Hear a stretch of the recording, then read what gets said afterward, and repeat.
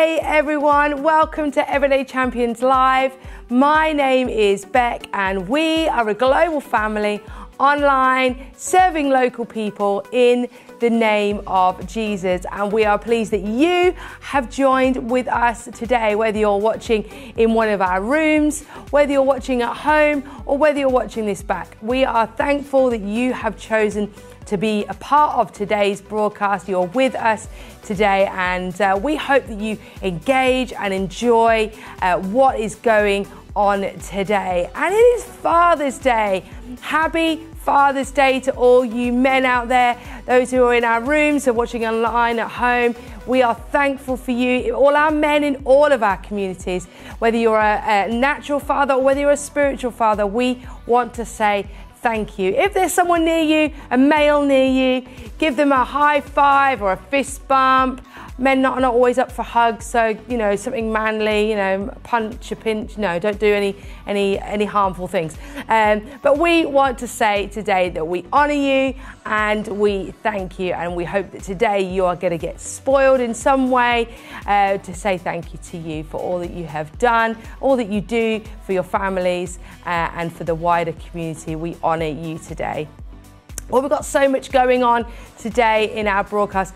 I would have to apologise for my very croaky and hoarse voice today. Any hay fever sufferers out there?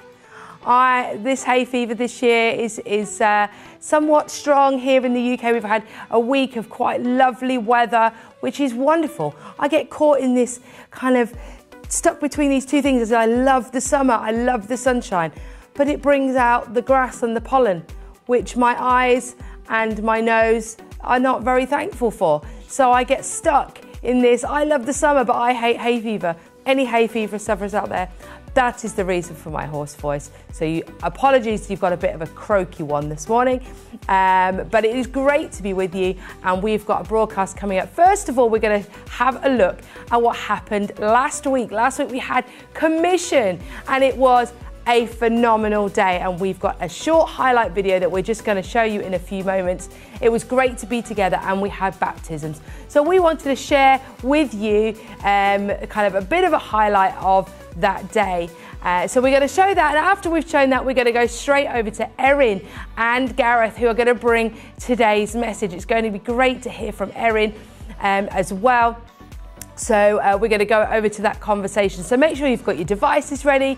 Make sure you've got your pens, notepads, whatever you want. Take some notes. These are great conversations that we've been having each week, and they're there to help you to grow as a disciple. And before we jump to the video, just to remind you that we do not have circles this week. If you've been part of a circle, we're taking a short break. You should have received an email. If you haven't received an email, then you are possibly unsubscribed to the emails, in which case you need to get back in touch with us so that we can resubscribe you so you can find out all the information. But there is a break of circles. We're back on the 29th or the week of the 27th, of June. So have a few weeks, but feel free to meet up with your circle in the meantime. So we're going to go straight over to this highlight video. Let's see how well commission went last week, and then we're straight in to the conversation.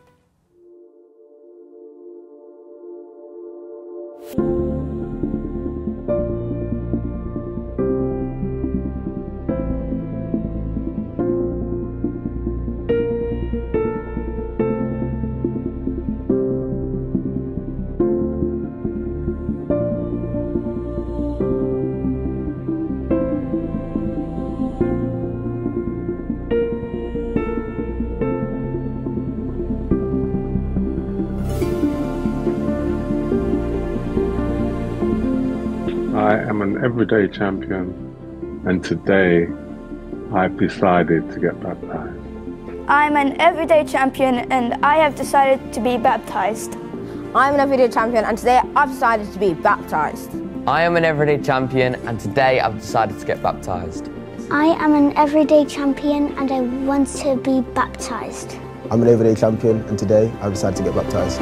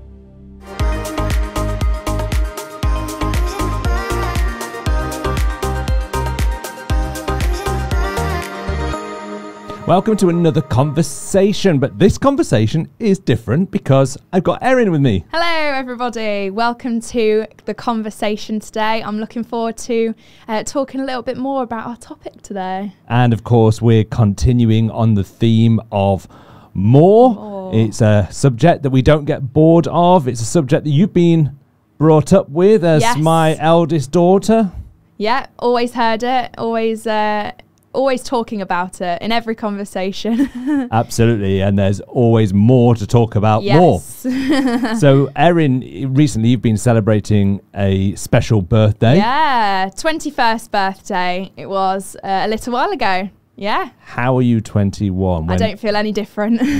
It's crazy. I'm only 31. It's impossible. That would be strange. It would be. But so you've obviously, and I know, received lots of great gifts. I mean, it's been a manic time in the household, and our recycling bin has been overflowing because of the gifts that you've had. What's been your favourite gift? Now, I know you're not going to offend anybody, but like, what's been your favourite gift? That's really hard because I know that a lot of people that are probably watching this have got me a gift this year, especially because it's my big one. So it's really hard. And what's really amazing though is that every single person's gift, you can tell they know me well because they've got me things that that I really love, things that I would pick out for myself. But my favourite gift is really, really difficult. I mean, this is a bit of I don't really know if you could call it a gift because I got it for myself, but it was used with money that people gifted me with. But I got some really nice new shoes that I've been wanting for a while.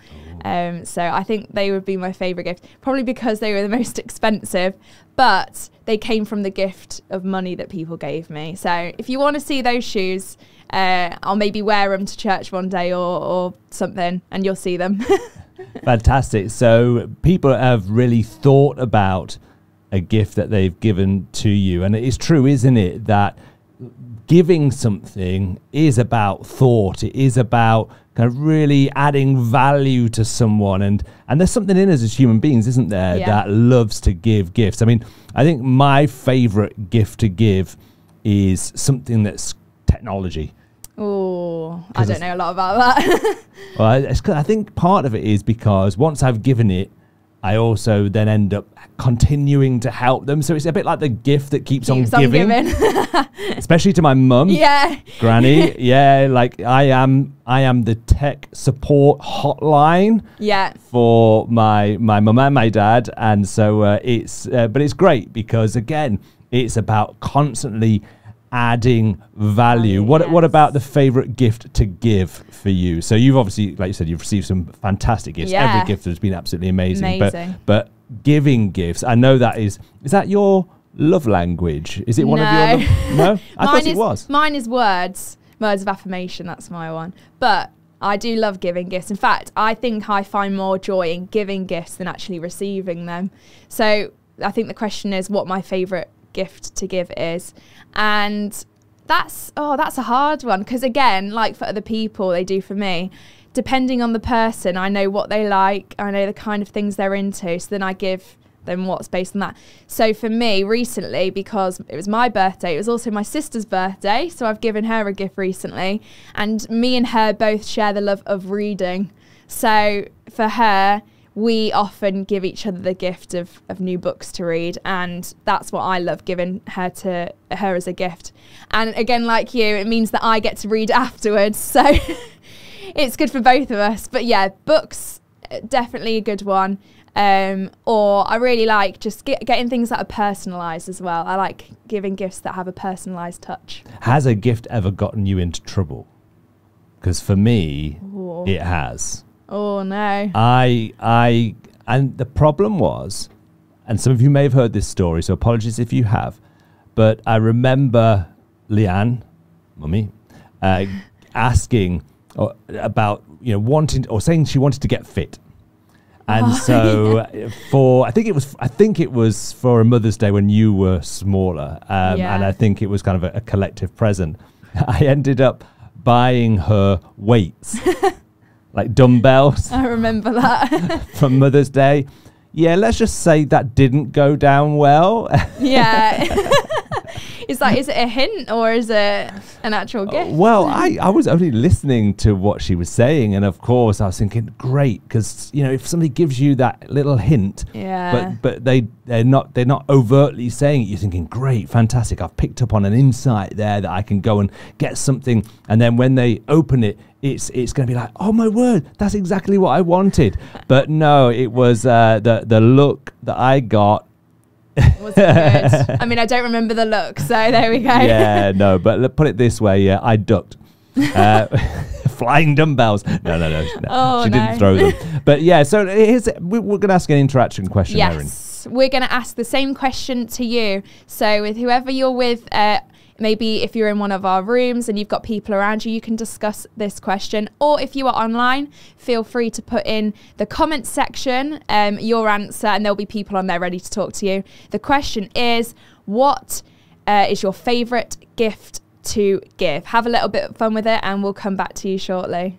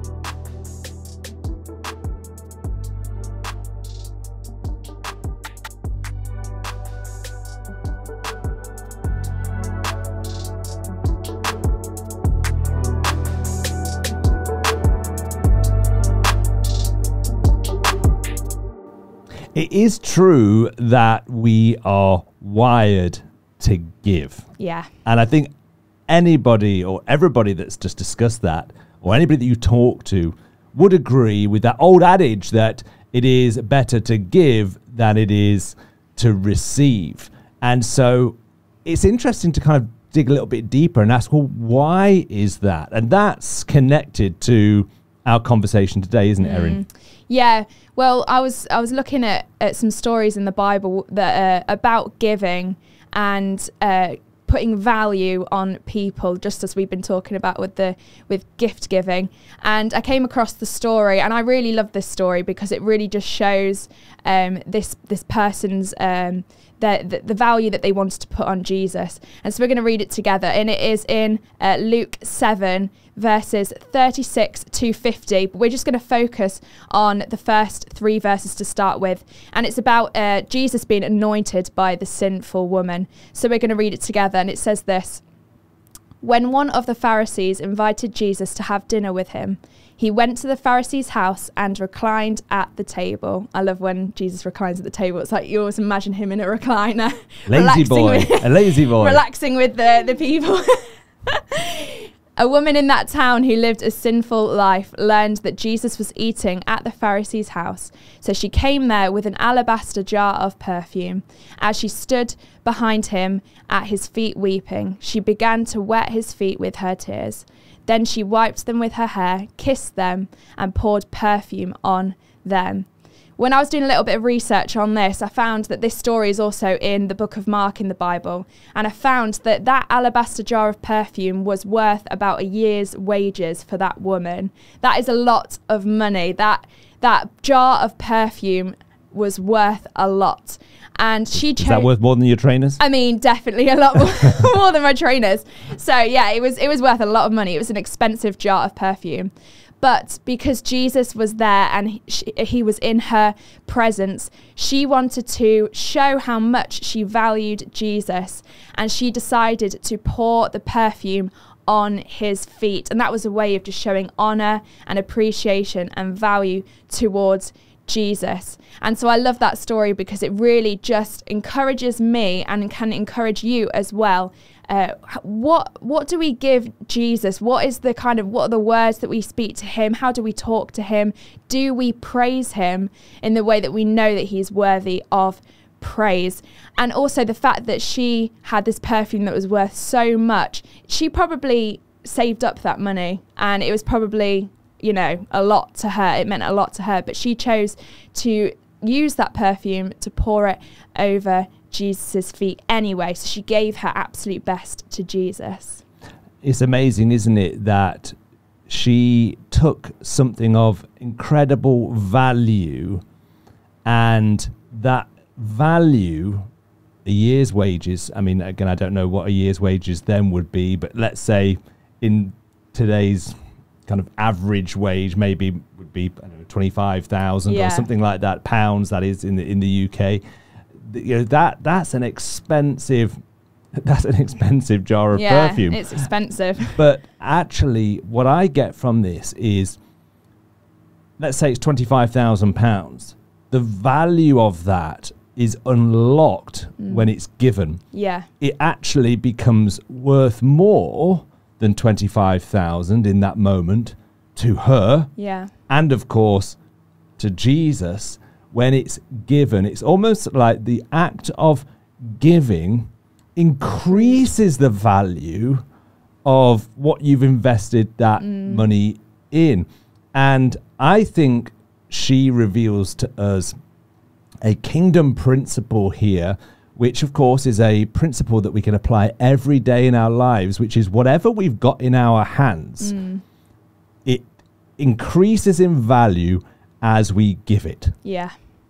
Yeah, that's good. I think that sometimes we can look at what we have and we maybe think, oh, we don't have enough. We don't have that £25,000 to give or to give to Jesus. But actually, it doesn't matter what you have. It doesn't matter what your circumstances are. Whatever you have, however you can give. I think we can be really creative with our praise as well. Whatever it is, when we give that and we give it with the right motives in our hearts, just like this woman did, then that's where that praise is really valuable. And Jesus sees our hearts, and he sees where our giving comes from.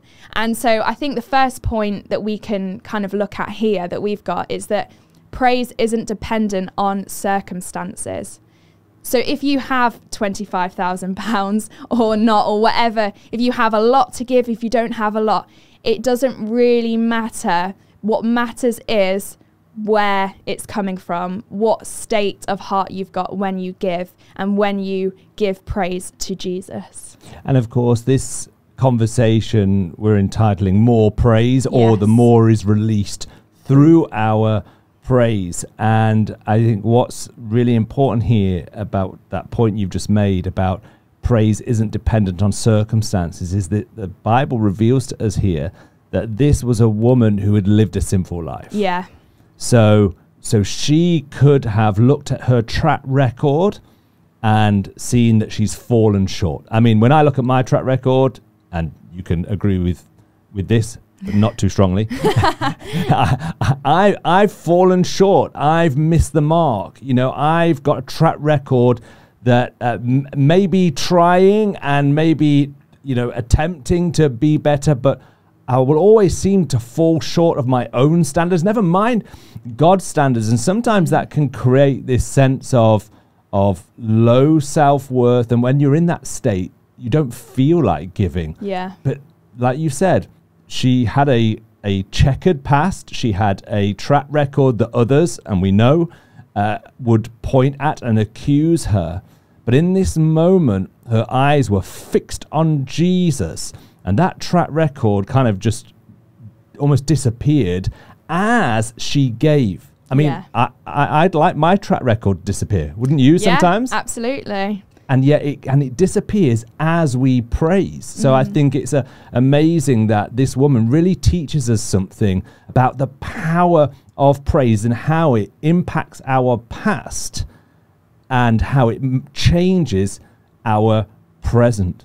Yeah, and I think for me also, it encourages me that even when we feel, like you said about that low self-worth sometimes, even when we don't even feel like giving praise, when we don't feel like we're in the position to give praise, actually, just like this woman, she was a sinner. She had this jar of perfume that cost so much, but even she might not have even felt like giving. We don't even know. We don't know if she would have felt like giving it, but she did it anyway because she knew who Jesus was.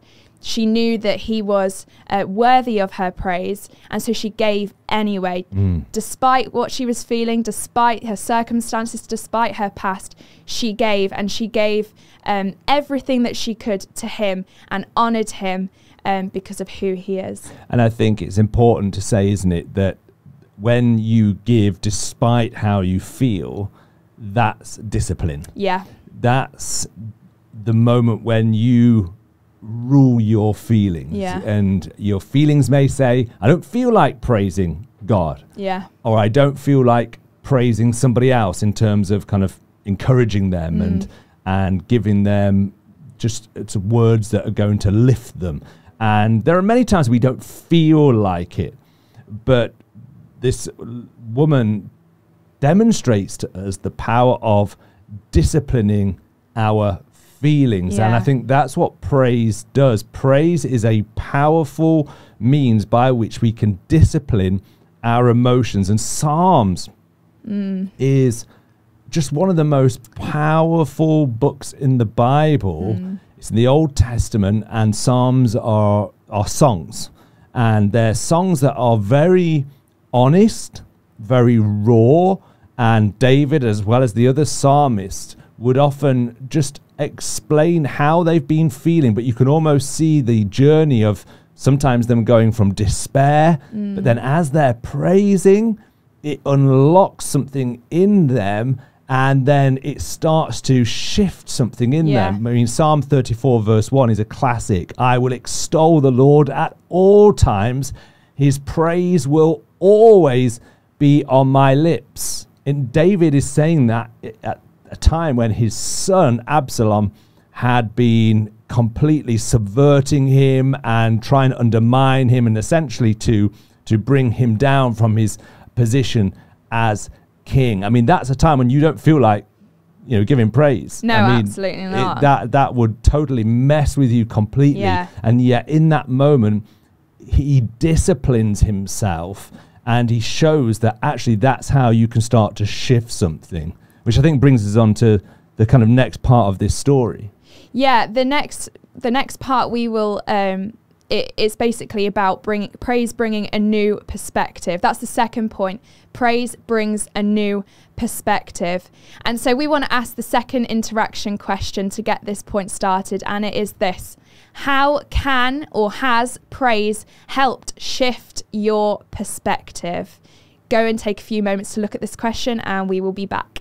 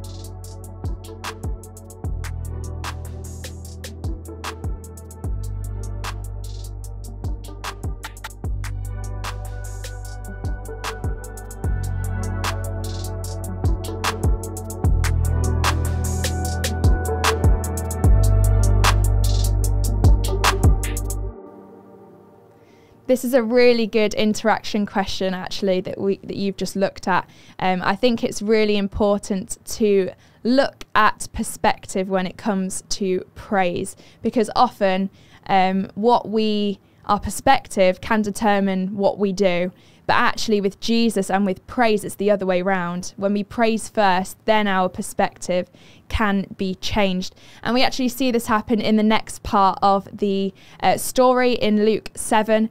And this is going from verses 39 to 43. And it says this: When the Pharisee who had invited him saw this, he said to himself, "If this man were a prophet, he would know who is touching him and what kind of woman she is, that she is a sinner." Jesus answered him, "Simon, I have something to tell you." "Tell me, teacher," he said. "Two people owed money to a certain moneylender. One owed him 500 denarii and the other 50. Neither of them had the money to pay him back, so he forgave the debts of both. Now which of them will love him more?" Simon replied, "I suppose the one who had the bigger debt forgiven." "You have judged correctly," Jesus said. In this part of the story, we see the Pharisee who was with Jesus and saw this woman pour out the perfume on Jesus' feet. And to him, his perspective was that this was an offensive act because she was a sinner, and he thought that this was strange, that this was not right, and he was pointing out something that he thought was just completely out of the ordinary and shouldn't be happening. But Jesus actually took this, what the Pharisee said, and turned it into a teaching point for Simon. And it just shows that with this woman, she actually had a completely different perspective from the Pharisee. While the Pharisee saw her as a sinful woman doing something that was wrong, this woman actually saw this moment as an opportunity to bring praise to Jesus. And from doing that, she gained a new perspective, knowing that Jesus was able to forgive her of her debt, and that actually through him she would no longer have to be called or recognized as a sinner. And so Jesus turned that into a teaching point for Simon, and just kind of explained that actually it doesn't matter what your past is like, but when you come to Jesus, he can forgive you of all of your debts, and that your past is actually completely forgiven. And I think what's powerful about the woman here is that she was not only giving a physical gift of this perfume and therefore unlocking its true value, but she was also taking something that maybe we don't associate as having value, and that was her pain. The pain of her past, the very thing that the enemy, and the Pharisee in this instance, in one sense, was being like the voice of the enemy, would say that past disqualifies you. That action, that failure, falling short so many times reduces your self-worth. You're nothing. You're rubbish.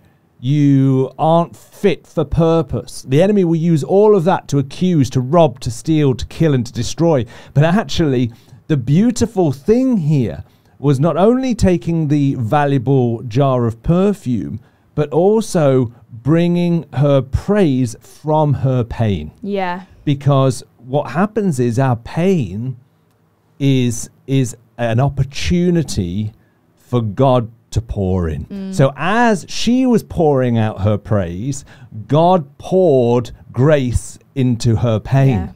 And of course, the bigger the pain, it's like a container. The bigger the container, the more that you can receive. So actually, as Jesus was saying, the person who is forgiven more experiences more. I mean, it completely turns upside down, you know, our track record. Now, of course, that doesn't give us permission to go and, you know, do whatever because we think, oh, well, do you know what? I'm going to mess up because God's going to pour more back in. No, that's not the motive. That's not the right approach. But actually, isn't it amazing to think, wow, even when I do fall short, that is an opportunity for God to pour his grace into my pain. But it comes when we praise. That activates that exchange. And that's what was happening here. There was an exchange. She didn't walk out of the house that day feeling like she had been shortchanged. Yeah. You know, oh, I haven't got my perfume anymore. You know, all that money that I've spent, what have I just done? I tell you what, she walked away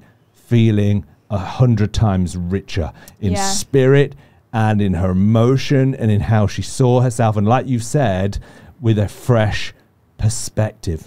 Yeah, and I think sometimes we can wait for the perfect moment to give praise to Jesus. But actually, this woman, she might not have had much. She might not have had anything really, but all she had was this jar of perfume. But even if she didn't feel like it, even if she didn't have the perfect situation to give praise to God, she did it anyway. And like you said, coming out of it, she was changed from the inside out, and she knew that she'd been forgiven. She knew that there was God's grace in her now, and she had a new perspective. And I think that gives us a new perspective as well, that actually we don't have to wait for the perfect moment to give praise to God, but we can do it at any point. And I heard something recently that that said that as long as you've got like hands to clap with, feet to walk, or words to say, then you've got more than enough to give praise to God. It doesn't have to be a certain thing or in a certain place or at a certain time. As long as you've got one of those things or anything really that God has given you as almost like an instrument to praise, then that is something that you can use to praise God. So she didn't wait for the perfect moment. Jesus, yes, came to her house and it was an opportunity for her, but we don't know what the rest of her life was like. All we know is that she was a sinner, but she actually just took that opportunity and chose to praise Jesus. And so from that, I think we can learn that at any moment we are able to give praise, and it doesn't matter what the circumstances are like, but as long as we've got our voices, our hands, no matter what it is, we can give praise at any point. And actually it does us a good service, because after that and through that, God is able to pour grace into us, and also our faith increases when we increase our praise. Well, I'm going to remind you of that the next time I make you jump in the car and I am declaring out praise. In the car. Because there's often times when I'm just driving and again, we'll go on to talk about this now, you know, I might be feeling frustrated, or I might be feeling fearful or anxious. And in that moment, I literally, and again, I've had to learn to do this, and it's not always, it doesn't feel natural, but literally kind of attack that feeling with praise. Yeah. And sometimes I will just literally go, "Thank you, Lord," in the car. And we all jump. The kids are like, "Oh," and like Woody's like, you know. There you go. Maybe if you've got kids and you're just driving them to school, why not just shout out, "Thank you, Jesus," and see what their reaction is. Yeah, but make sure that the driver knows if it's not you. Because that could cause an accident, couldn't it? We don't want to be held responsible for any accidents. Definitely. But I think it is important, isn't it? Yes. To recognize that this isn't about an event every so often. Like, we have to make this a habit. Yeah. And this goes to the third point. Yes. So the third point is, let's make praise a priority. Make praise your priority. And we're going to start this point off again with another interaction question. And the question is quite practical. So think practically, think about maybe making this a goal for yourself this week. How can we make praise a habit?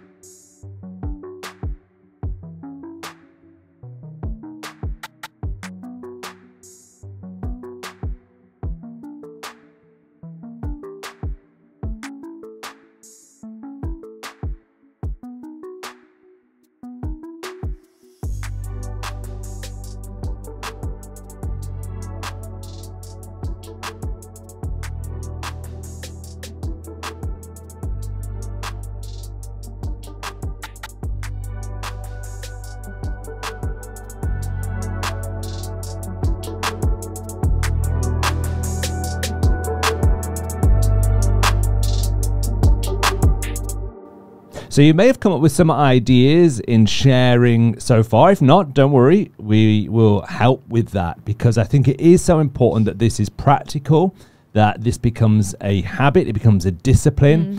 And we're going to look now in the story to see why this is so important and how we can make it a priority. Yeah, so the last little part of this story in Luke, from verse 44 right to verse 50, says this. It says, "Then he turned toward the woman and said to Simon, 'Do you see this woman?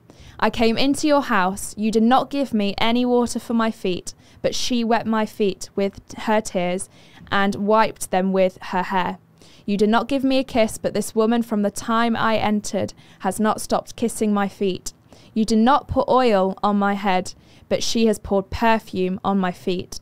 Therefore, I tell you, her many sins have been forgiven, as her great love has shown. But whoever has been forgiven little, loves little.' Then Jesus said to her, 'Your sins are forgiven.' The other guests began to say among themselves, 'Who is this who even forgives sins?' Jesus said to the woman, 'Your faith has saved you. Go in peace.'" I love that little section where Jesus is talking to Simon and basically just says to him how this woman has poured out all she had to Jesus. It says that she didn't stop kissing his feet, that she poured her perfume over his feet, not just anointing his head with oil. She went to her very, very best. She didn't do the bare minimum, but she gave all she had to Jesus. She made praise her priority that day. And I think that there were so many different things that she could have done when Jesus was at the house. She could have done so many other things. She could have tried to make the house look nice. She could have tried to pay attention to other things, but actually she brought her attention straight to Jesus, and she immediately knew in his presence that it was her privilege and honor to give him praise, and she decided to do that over everything else that she could have been doing instead. So we see in this last little part of the story that she made praise her absolute priority, and also the fact that she knew that Jesus had forgiven her sins and who Jesus is to her. She knew that. She knew that he was her savior and was so valuable to her, and out of that she decided to give all of her praise. She decided to make praise her priority. And I think this teaches us that when we know who Jesus is to us, when you know who Jesus is to you and what he has done for you and all the things that he has worked for you in your past, as you look back on your life, you see the faithfulness of God, and you also see that he can do that again. When you know who Jesus is to you, then you want to give him praise. I know that when I read the Bible, when I look back over my life, when I spend time in the presence of God, I can't help but want to give praise, because there's something inside me that stirs, and my spirit just knows who Jesus is. And out of that, I just want to give everything that I've got to him. And so I think rather than waiting for that feeling of, oh, I feel like praising in this moment, actually make it a priority to go into God's presence, to think about the things that Jesus has done for you.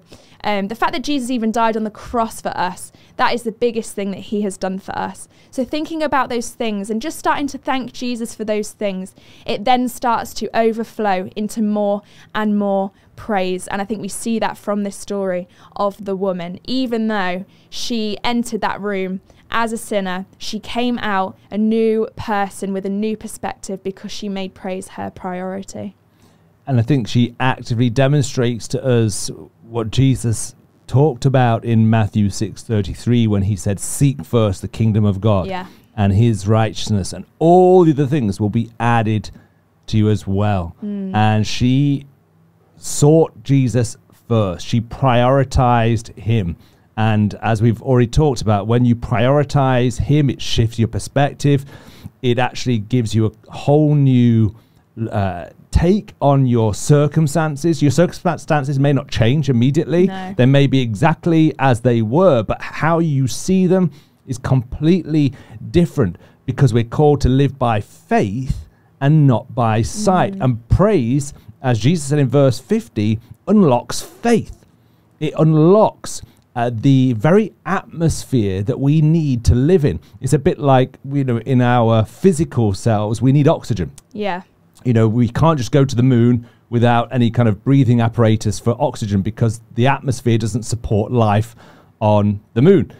Yet on Earth, we have an atmosphere that allows us to survive. In the kingdom of God, we need the atmosphere of faith. Yeah. And faith comes when we praise God. And I think some very practical things here, as Erin has already mentioned, is first of all, you know, how do I make it a habit? We'll start by declaring at the start of the day who God is to you.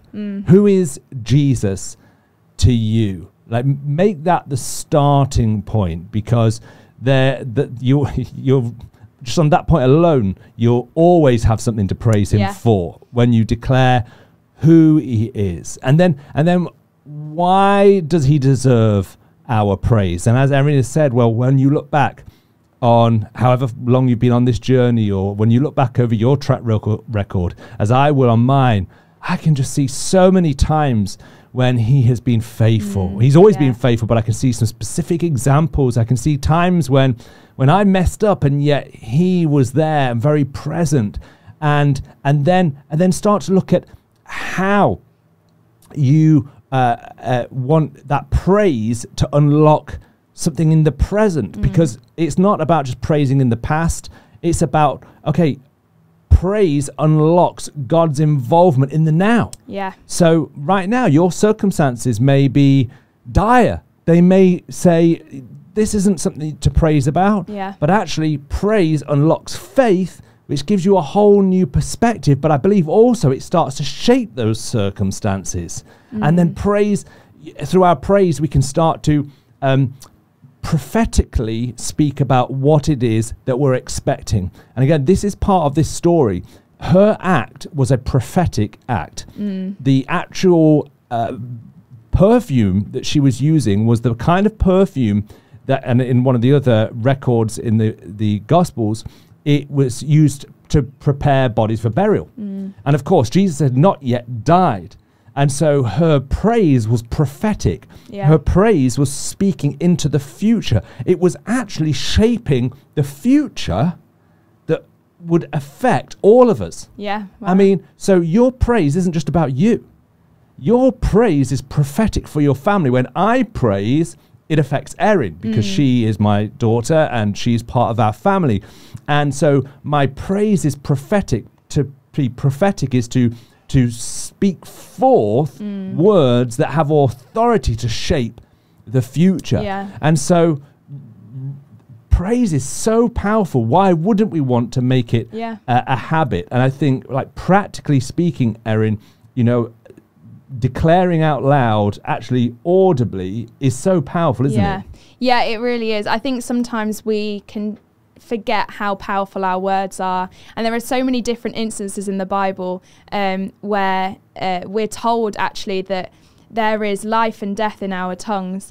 And James. Yeah, and we get the opportunity and the choice to decide what comes out of our mouths. And so I think sometimes we take that so lightly, but actually when you think about it, speaking life can come from praise. When we praise, that is speaking life. And there is so much power in that. And I think we can easily forget that because words can be such a throwaway thing, especially these days. There are so many words that are spoken, and for me personally, I can easily just say words and not mean anything. So now it's become more of a priority for me to watch what I say, because what I say makes an impact around me and within me as well. And through praise, through our songs, through our words, through what we say to Jesus, our prayers, all of these things can either build up our faith or it can diminish our faith. And so it's really important to decide every single day, like with declaration, deciding to choose each morning to wake up and say the things that you know are true. And also the importance of memorizing Bible verses. I think as we've all got older and left kids' church or grown up and your parents are not teaching you things anymore, like you're not a child anymore, it's actually harder for us to get into the habit of remembering Bible verses and to get them into our heads and into our hearts so that we are able to proclaim them out loud, because it's a powerful thing. So when we speak those things, actually it's a powerful thing that increases our faith but also changes the atmosphere around us. And so I think it's if you in that interaction question didn't really know what kind of habit you want to start making in terms of praising, maybe that's something for you. Each morning get up and choose to speak Bible verses out loud, or write down some things that you know are true about you, about Jesus living in you, and just watch over time how your faith can increase just by speaking those things out loud. Yeah, that's really good. And again, another practical tool on Winning Life TV, I've been doing daily motivations on every weekday.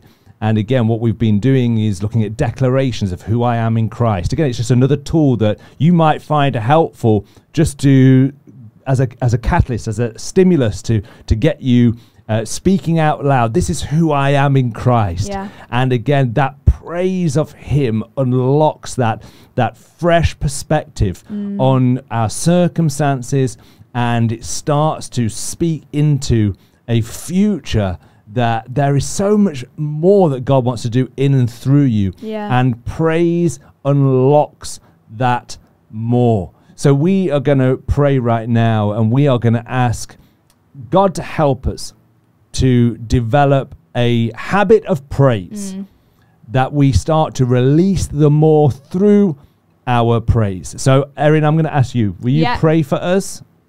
Yes, absolutely. Lord Jesus, we thank you so much for who you are.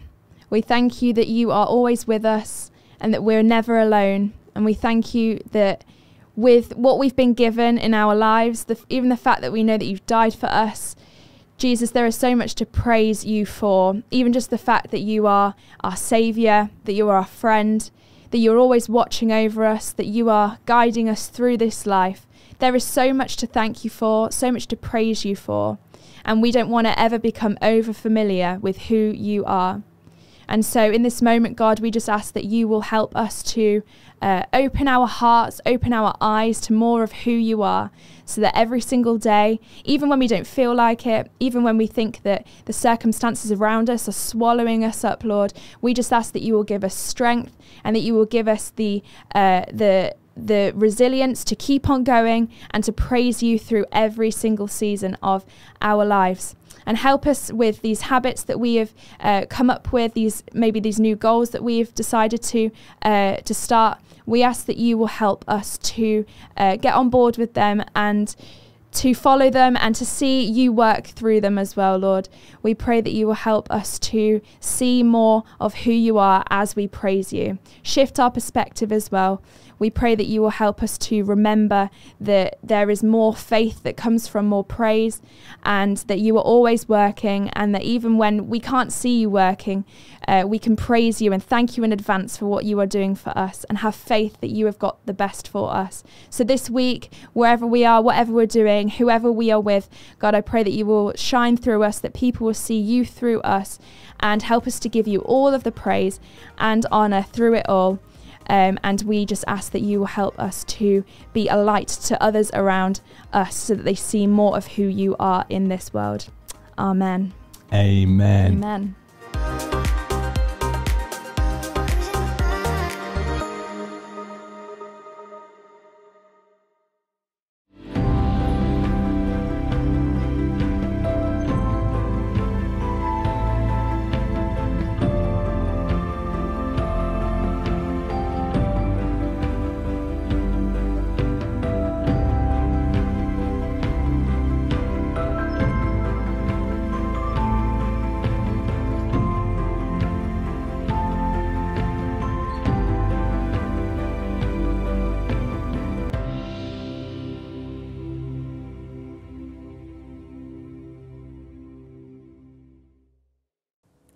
Thank you, Erin and Gareth. What an amazing conversation that was. It's great to learn and grow together as disciples of Jesus, and to take on those points about praise. It's great to learn and to grow, to make sure that we are praising God. He is worth praising.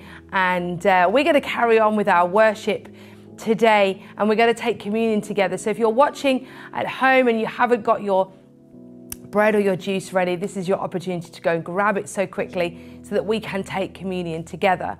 And I just have a verse that I want to bring to us today as we come to this time of worship, and it is from Galatians chapter 2, and in verse 20 it reads this. This is Paul writing to the Galatian church, and he says, "I have been crucified with Christ, and I no longer live, but Christ lives in me. The life I now live in the body, I live by faith in the Son of God, who loved me and gave himself for me." What a really powerful verse, where Paul says that I have been crucified with Christ. When Christ died on that cross, he crucified our old identity. He crucified the sin and the shame that we would have done, are doing, and will do. He crucified all sin. And that means our old flesh, our old life was crucified. And he says, "And I no longer live, but Christ lives in me." That is such a powerful statement when we think about it, that when we wake up in the morning and we live the life that God has given us, it is no longer us who live, the old us, but it's Christ who lives through us. And that really can change the perspective of how we live our daily life. When we live our life through the lens of what God has done for us, what Jesus has done for us, and the identity that we now carry. And then he says, "Now I live in the body, I live by faith in the Son of God, who loved me and gave himself for me." Jesus gave himself for you. You may be sitting there thinking, I am not worthy of someone to do that, to give their life up for me. None of us deserved for us to receive that from Jesus. But he loved you so much. God loved his creation. He loved you so much that he sent Jesus to die for you, so that you could be back in relationship with God, and that you could live a life where your old life is gone. The NPC, the old version of you, can be gone, and you can now live as this person with Christ in them. Every day waking up, the MVP, going into the world and being a light. But we have that opportunity because Jesus gave himself for us. And that is why we take the bread and the juice today. It's just a symbol to say, Jesus, your body was broken, just as we break the bread. And your blood was shed, and as we drink the cup. It's just bread and juice. but it signifies and symbolizes so much more. And we take it to remember what Jesus has done. So I'm going to pray, and as we pray, let's take the communion together. Lord God, we thank you. Lord God, we thank you for your sacrifice, that you gave your one and only Son for us. But Lord Jesus, you didn't give your life for us in vain, Lord God. We just thank you that you gave your life so that we could be connected back to the Father.